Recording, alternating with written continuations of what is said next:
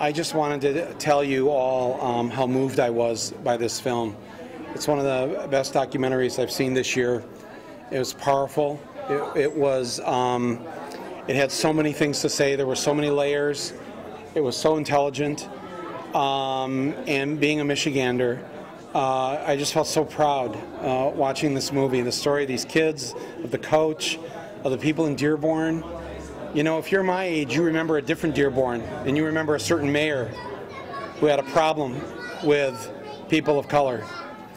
That I would live to see Dearborn be this way.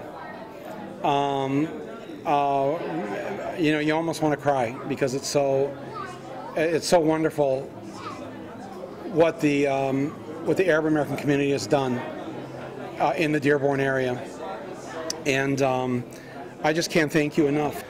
I think you put a face to all of this, and a human face, and it's just I want everybody in Michigan to see this. I want everybody in the country to see this film. And you told an American story with the American game.